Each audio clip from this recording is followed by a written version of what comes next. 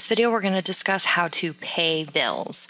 So it's the end of the month and it's time for accounts payable to go ahead and cut some checks. So how do you do that?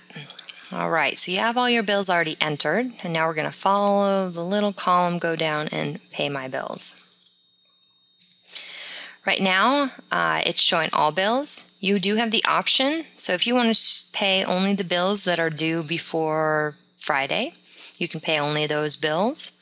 If you want to pay only the bills that are due before next week, you can pay those bills, so you can filter this down. All right, so I'm going to say pay bills before 12/25/2016. This is a demo file, of course. So now it shows me only the bills that are due before that date. All right. Then you can filter your bills. You can filter for all vendors, or you can choose a particular vendor. If you want to pay only Hopkins, it'll filter it down for me. All right, but I'm going to go ahead and choose all vendors. I can also sort it by vendor, by due date, by discount date, or by amount due. All right, a lot of people ask me if I can have more features to sort it by. They want to sort it by the reference number, for example, and that's not set up in QuickBooks currently. Then what you can do is you can go ahead and check off which bills you want to pay. All right, I'm going to pay all these bills. It's going to give you a total down here. Let's say on the Middlefield drywall bill, we're only going to pay it half of it up front. Okay, so what you can actually do is over here where it says amount to pay, you can highlight that and change it to be whatever you want it to be. If you wanted it to be 35%, you can multiply it by 0.35. It acts just like you would a calculator. Or you can just say, I want to pay $555 on this bill. What it'll do is it'll calculate for you $555 and keep the amount due in there until the time you pay off the rest of it. Okay? Now you can, if you say, oh, I don't want to pay all these people right now because I see I don't have $5,000, so I can clear my selections and start again. Also, if you want to look at this bill, so let's say the Middlefield drywall bill, I can go ahead and go to this bill and see what it's all about. All right, so I can see, oh, I've only billed for $450 of it, so that's how much I want to pay.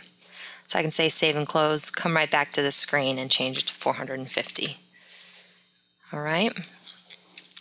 You can set a discount. Now you're going to set the discount on the bill that you click on. Okay, so if I wanted to set a discount on this $91.94, I can go ahead and click set discount.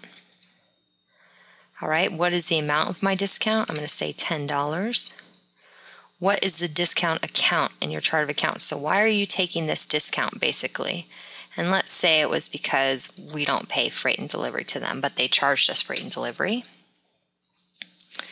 All right, and then you can also choose a class. So this income, essentially what this is going to be is that we are not paying $10 that they charge to us. It gets assigned to a certain class.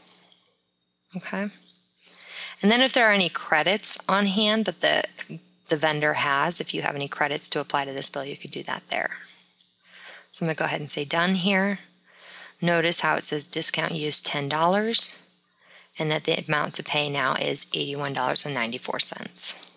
All right.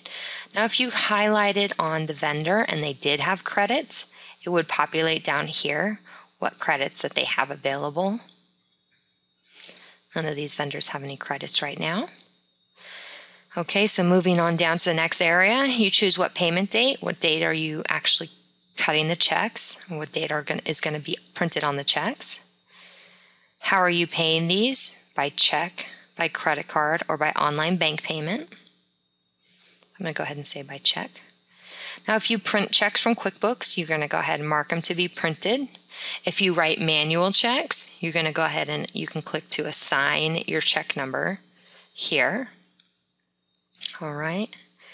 And then you can choose which checking account this is coming from, or which bank account, excuse me, this is coming from. So it's coming from my checking account. And I'm going to go ahead and say pay selected bills. All right, so it pops up Do you want to pay some more bills, or do you want to go ahead and print checks? So I'm going to go ahead and say print checks. Now it comes up here. Again, you have the option for choosing the right bank account.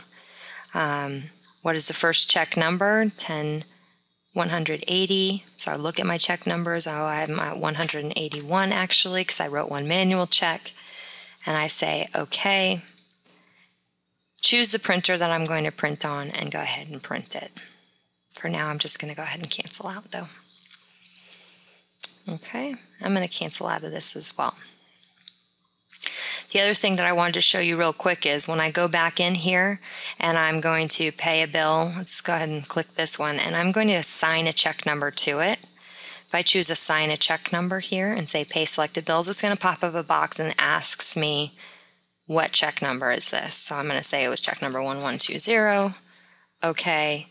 It doesn't ask me to print anything out, but it records the payment in my check register that I paid $4,050 on check 1120. All right? And that is how you pay bills.